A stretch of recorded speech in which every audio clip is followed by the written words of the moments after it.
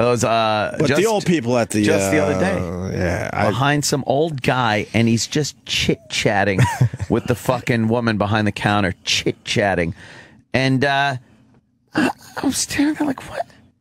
Get the fucking move! And then when they're done with the transaction, they're looking in the bag. They're fucking getting shit to get.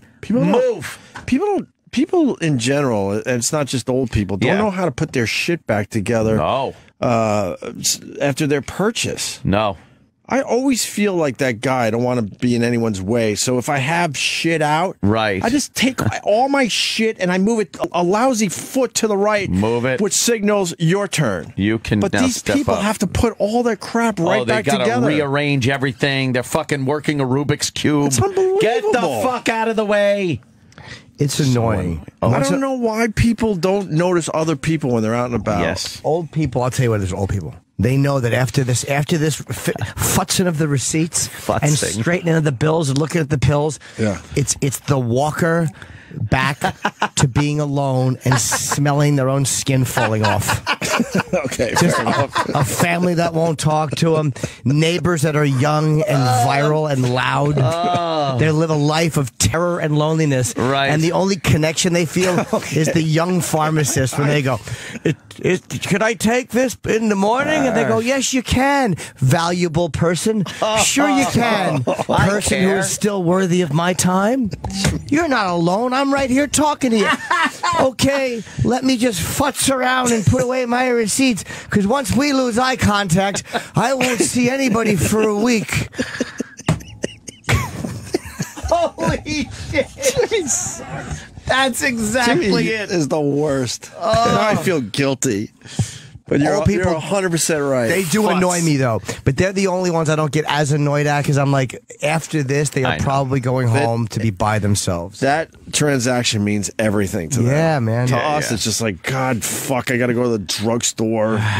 You get all mad. That's but to their them, it's social everything. life. Yeah. That is, picture you going to the best fucking party that you've ever been to. That's what that is to them. Oh, God.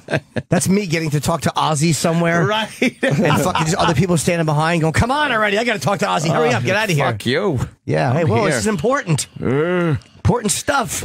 Is this twice a day? Yeah, it's written on the fucking label. Now move your shit. Just all the things that you want to say to somebody else, their toenails bother them, and they figure there's a person here who has answers. My toenails are falling off. What do I do about my moderate to severe psoriasis? Yes. Talks like that. That Moderate commercial. to severe. I'm having trouble handling my moderate to severe.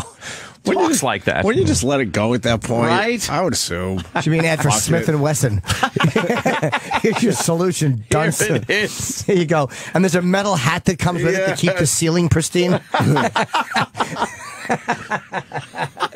Take one by mouth. Do you know how much they would poo-poo a product if it was a suicide assistant? A tight-fitting, solid steel hat that kept the bullet from going through the ceiling. Oh, that's scandalous. Oh, they would poo-poo it. That dull thud of a bullet hitting solid ship steel. And a little vent in the side so it can leak out onto your neck. Jesus. Fuck.